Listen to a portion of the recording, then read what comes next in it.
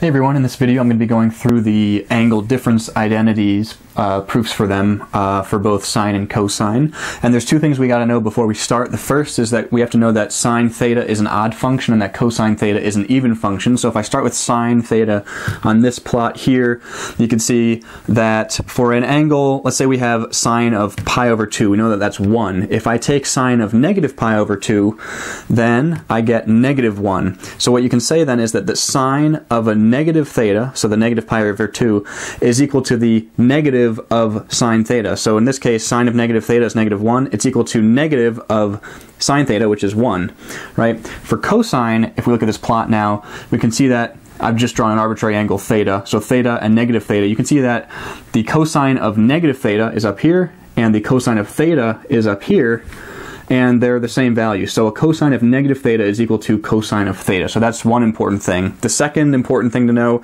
is to recall the angle sum identities that I proved in my other video. So if you want to take a look at that, I'll post a link in the description. Okay, I'm going to start with the sine angle difference identity first. So we have sine A plus B. This is the sum, the angle sum identity from my previous video. I'm keeping it the same color as the previous video.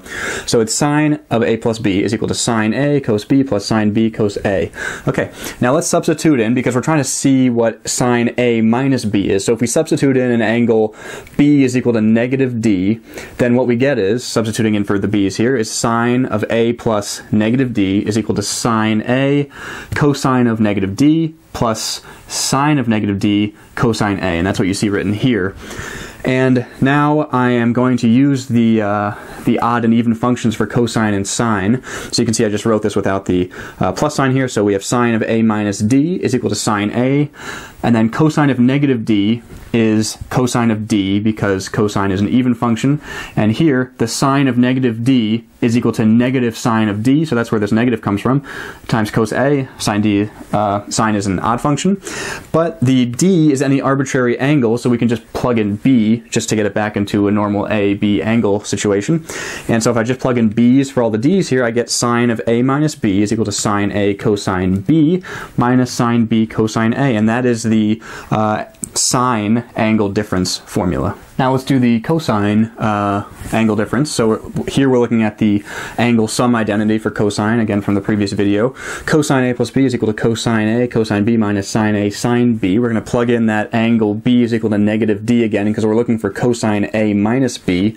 So we plug that in here. Cosine of A plus a negative D is equal to the cosine now of negative D minus sine A, sine of negative D. And we're going to use the odd even, so even for cosine, odd for sine. And we come up with cosine of A minus D is equal to cosine A. Cosine of negative D is equal to cosine of D. And then this negative becomes a plus because sine of negative D is equal to negative sine D. So the minus becomes a plus and we have sine D here.